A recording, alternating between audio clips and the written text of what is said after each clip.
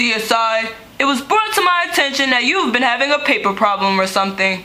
Here, at the Save the Paper Foundation, we aim to reduce the amount of paper used in schools daily. I found 3 people who are willing to help you out with that. I really hope this works.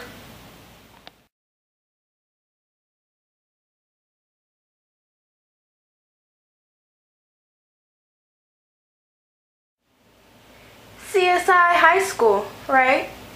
So I hear you've been having a paper problem. Khadija sent me the surveys and I am here to help you. My name is Shay and I will be assisting you with your problem.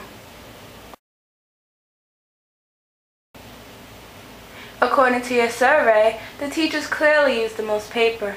When asked if they would increase or decrease the amount of paper used in 2 weeks, most teachers said they would stay the same. Also, the teachers were asked if they would rather use handouts or computer. Most of the teachers said they prefer to use handouts. This can be a problem. Hi, I'm Brittany, the head chief of the Save the Paper Foundation. Let's see. The students in your school have a negative approach to the usage of paper. They'd rather use handouts. To them, recycling paper is not an option. I'm going to send you over to Lily. I think she have a resolution for you. Paper is like trees, and you should try to save them, CSI.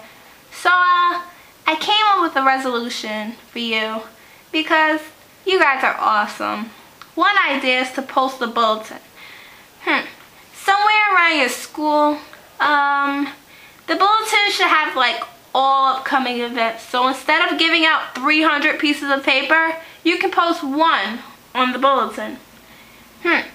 Teachers should also think about blogs or other online sources where students can do their work. Anything other than paper. I hope my friends gave you new information and a great resolution for your paper problem. Good luck and save the trees!